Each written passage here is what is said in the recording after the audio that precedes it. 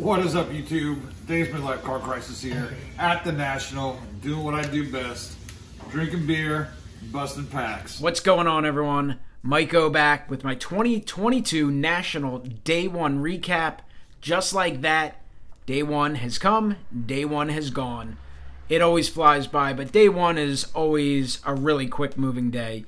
You got travel. Whether you're driving, whether you're flying, whether it's a combination of both, which Atlantic City is for most, it flies by. Half your day is gone just like that. The show hours are from 4 to 8, so it's only 4 hours. AC this year is massive. Obviously, the National is always a huge show, but this year they've expanded, no doubt. Specifically compared to 2016 National in Atlantic City, they've obviously opened up the convention center even more. I mean, absolutely no way you can, in that 4 hours, even walk the entire show and have any semblance of stopping or looking at anything. And that's kind of what I usually use Day 1 for, which is a reason it's great to get in on Wednesday. You just kind of get in there, get a feel for the layout, take care of some business you have to take care of. I had to stop over at Steel City and Dave and Adams for some stuff. I had to drop off a submission with CSG. So I took care of that stuff. Hung out with some fellow YouTubers, ran into a lot of people, chatted, talked, and kind of looked a little bit at cards, but obviously not as much as I'd like. Thursday, Friday will be big days to really dive into the show and kind of see what you can find and, you know, hopefully find some cool stuff. But, you know, Day 1, Day 2, Day 3, Day 4, however many days you can make the National, it's always an incredible amount of fun. Show's massive, very spread out, really, really big. It didn't feel all that crowded. Clearly, there were a ton of people there. I can't compare it to last year's Wednesday because last year in Chicago, I went to the Cubs game, didn't check out the show. But all you heard and all I heard last year was how massive and how crowded it was.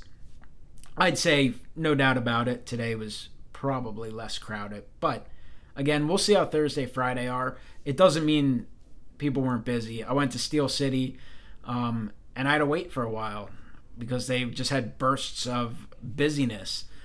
Same thing with Dave and Adams. So wax was moving. People were buying wax. Now CSG was no line, no waiting, very quick. They obviously are doing some really good things. Great looking slab, great looking plastic, great looking label now. But at least as of yesterday, not a crazy amount of demand. Now, I know they're doing a lot of business, generally speaking, but compared to SGC and PSA from what I saw from a distance, I mean, not really much of a comparison. So it'll be interesting to see how things go. I mean, $40 for on-site grading is, you know, something that I think you can consider. It certainly wouldn't be many people's first choice, but PSA, that option might not be there in a day or two, and SGC isn't grading on site. They're just doing the raw card reviews. So overall, I mean, ran into so many people. There's no way I can name them all. I'll try and name a few, but ran into Triple Crown 24, of course, Wesker Griff.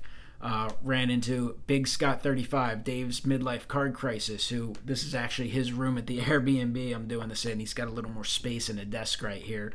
Hitman 23, hanging out with him, actually picked him up today. So many others. Ran into groups, Vintage Oddball Cards and George Diamond Yard Sports Cards, B-Roth 6. So many more. I'm forgetting some. Hey, if I missed you, just comment down below. I'm sorry, but I'll be seeing a ton of people as the week goes on. Anyway, did not have a ton of time to look. Didn't pick up a lot, but got a few things, so let's take a look at them. All right, so Day 1 at the National.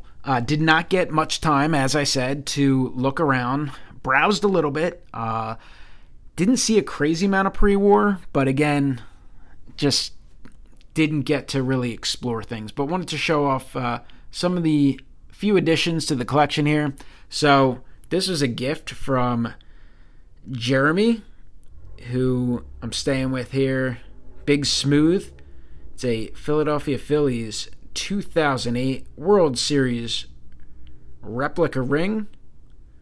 The Phillies won that World Series over Tampa Bay 4-1. Looks really cool, really nice. Jeremy, appreciate it. And then I also, the first national pickup was actually a gift from Dave's Midlife Card Crisis, who is not in the room to do his typical Go Mets, but he did leave me a gift here on the desk. So, got a Mets hat staring at me right now. I'm sure the Mets fans, and I know there's a lot of them out there, will enjoy that. But Dave hooked me up with this 2011 Bowman Chrome Bryce Harper Retail Exclusive Silver. So that's a pretty cool card there for the Bryce Harper collection, all tucked up. You know, an 8 is not great, but the card is still very cool for the collections. And Dave, thank you very much. And then I was walking around with Big Scott 35 a little bit. Oh, Bobbles and Ball Cards. Met him today as well. He's one of the many fellow YouTubers I ran into. But I was there with Big Scott 35, and we started looking through these $2 boxes. There was $2, 3 for $5. And he was picking out some cool stuff that I'm sure he'll show off in a video. Some nice stuff for his PC, including David Wright and Frank Thomas and Ken Griffey Jr. And these Red Ice from 2014, pretty nice. Red parallels, which you don't get a lot from the Phillies, because generally most red tops parallels are serial numbered to 5. Now, there are some that aren't, but these are just pretty nice color match. Not really big name players, but David Buchanan, rookie, he was there for a couple years. Chase Utley in the All-Star workout outfit. Anyway, Big Scott 35 ended up buying this order and gave him to me. So, Scott, I appreciate it. Thank you once again. Here's a Grady Sizemore. Obviously had some fantastic seasons in Cleveland. But there's just neat, cool cards for the collection. Obviously, when you're traveling to the National, they're not generally your first target, but they're not things you see every day. Here's a serial numbered Topps Chrome parallel from Topps Heritage of Cliff Lee. And a Jimmy Rollins Chrome parallel that is from 2008 Topps Heritage. Some more of the red ice or red foil, whatever you want to call it. Reed Brignac, former top prospect in baseball. Will Nieves, who had a cup of coffee in Philadelphia. But these are just good-looking cards. And then here's a interesting one. Bob Lewis. See, you see teams, you see the Pirates. I think Bob Lewis. I'm like, geez, I talked to Bob a lot today. Lou Rock TV. So, ran into a ton of YouTubers, which is awesome. That's always one of the most fun parts. And, of course, we'll have some hangouts coming out Thursday, Friday, etc. Anyway, picked up this Russell Martin mostly because Chase Utley is in the image, and I just saw it, and I just said, you know what? That's a Chase Utley card that you're not generally going to find. So those are the cheap pickups, you know, not your typical big, let me show off all the great stuff I got at the National type of stuff, but cool things that fit the collection that you don't necessarily see every day. Last thing I have to show off is a care package. So this envelope, little thickness there, little weight to it, and this was handed to me unexpectedly by Sean Tieford. So Sean, not sure what you've gotten here, but thank you. Definitely surprised me. Just was not anticipating that. And I very much appreciate it. So we don't have a box cutter here. We're going to have to tear this sucker open. But Sean, you should check out his channel, guys. I would post links down below. It's going to be a little tough doing this Mobley, but he collects some crazy cool stuff. I'm not sure if he's doing a national recap, but he definitely targets some fun stuff. All right, let's see what we got here. So, we've got a 2018 Topps Chrome update, Rhys Hoskins. This is the rookie card from Chrome Update, and it is a BGS 9.5 Gem Mint. 9.5 Gem Mint Beckett. Now, that was more news that came out at the National today. People are talking about it. I didn't get over to the booth. I didn't see it, but Beckett apparently kind of rebranded, showed off their new logo, a new flip, and I'm not sure if they made any specific changes to the slab. This one's actually pretty clear. Nice Hoskins. I don't do a lot of Beckett stuff. All right, we've got a 2017 historic autograph scripts. George Jomanville authentic auto. Index cut auto. Historic autographs. I need to do a little research on him.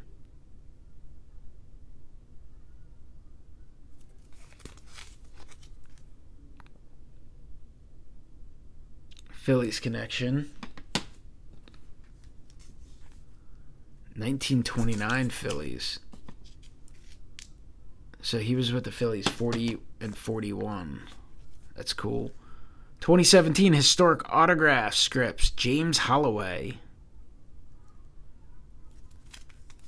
From the 1929 Phillies. I can't wait to kind of look up. I love looking up on like Baseball Reference and just seeing what guys did, their span.